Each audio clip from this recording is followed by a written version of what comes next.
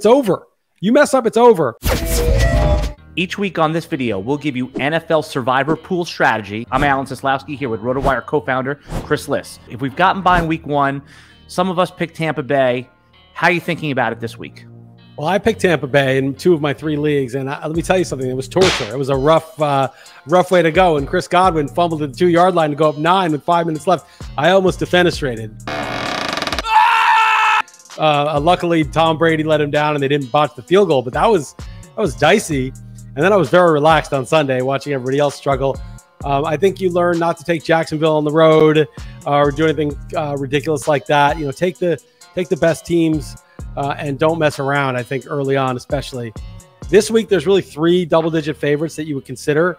And I was looking sort of at the Office Football Pool's numbers so far, and 36.6% are on the Browns, 21.1% are on the Bucks, and 17.4% on the Packers. I think Bucks and Packers are both about equal here.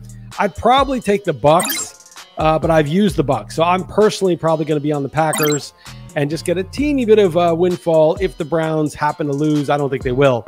But if they do, you get a few more people getting knocked out of them. So I'm going to update those numbers and put up the Survivor article tonight. But I'm leaning right now Bucks if I have them, and if I don't have them, probably the Packers. We don't recommend saving teams in Survivor Pool strategy, but if you insist on playing that way, is there a dark horse team maybe a little bit further down the ranks that you would consider? Not really.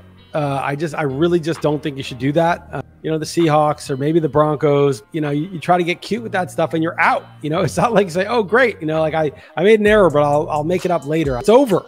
You mess up, it's over. And the thing is, the information we have now is the best information we have. In week 8, there'll be a team that you might be like, oh, I'm going to use up the Broncos instead of one of these elite teams because, you know, I want to use up the Broncos. And let's say even if you're right and they win, and it turns out the Broncos are really good and the team you saved, the Browns, ends up being mediocre.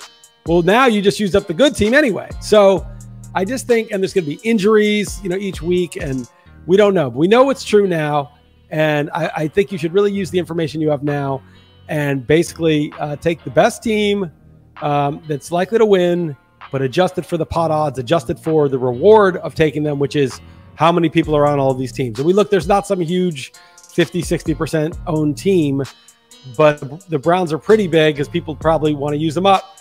And I will root against them this week, and I will take the Packers or the Bucks. Does Survivor strategy change as the weeks move on?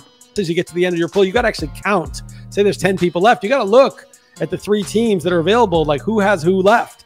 And sometimes I'll go down and I'll be like, wow, 8 of these 10 have used this team.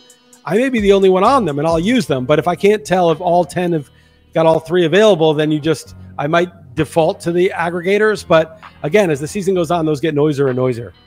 To see Chris Liss's Survivor column that he writes each week, click the link in the video description below.